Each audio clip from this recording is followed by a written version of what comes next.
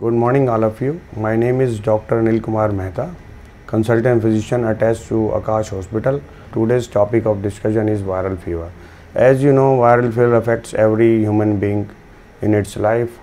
It's refers to wide range of viral infection characterized by a body ache, increase in body temperature, headache, rash, listlessness, reduced activity of the human being, leads to various kind of illnesses. You can broadly classify as viral illness.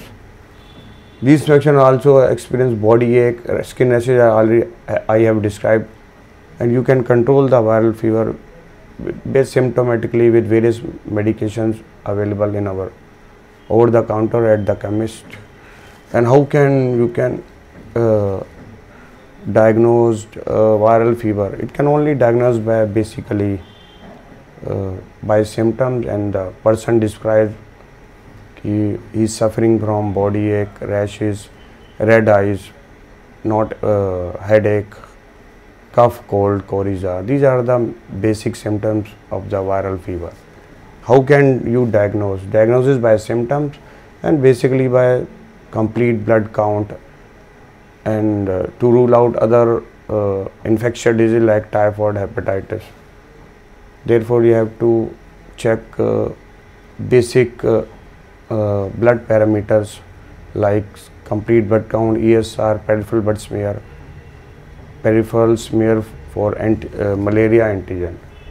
How you treat the viral fever? Viral fever can be treated by symptomatically with paracetamol to reduce the body temperature. Also, you can do cold sponging to reduce body temperature. You can take well nourished diet. If you add vitamins, you can add Lim C in your diet. Vitamin C is an antioxidant. When it's deficiency, it leads to reduced immunity. So it can fight and control various infections in your body. If you take vitamin C regularly, you can fight viral infection. And there are various home remedies you can available in our homes: coriander tea, herbal tea, fenugreek seeds, tulsi leaves, rice starch, and dry ginger lime mixture.